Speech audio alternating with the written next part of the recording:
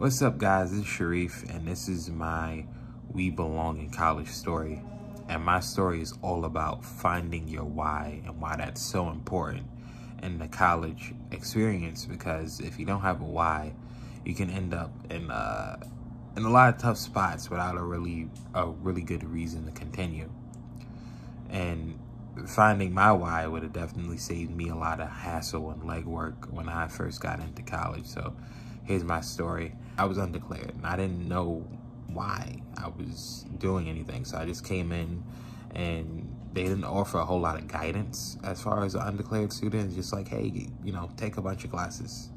Take as many classes as you can and maybe you'll like something. And a lot of those classes end up being essentially high school light or college light, because you're doing high school like work in college, and so it gets boring. And after a while I kind of just was questioning, why am I here? Why am I doing this? Why am I doing what is essentially what I just did for 4 years, and I have to pay for it? So that's another thing.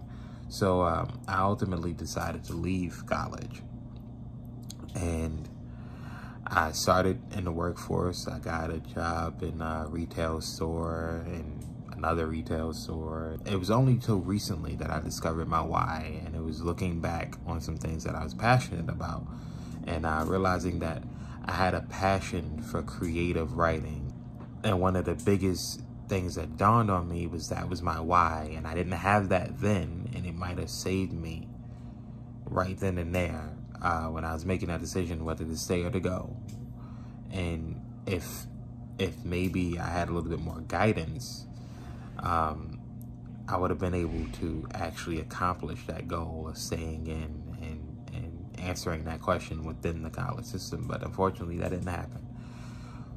But that's why I said finding your why is so important, because that leads you to those dark hours, through those dark times, and where you're questioning whether or not you're worthy to be in college, whether or not you deserve to be in college. And the answer to all of those questions is yes, but you have to find that internal strength and that internal resolve.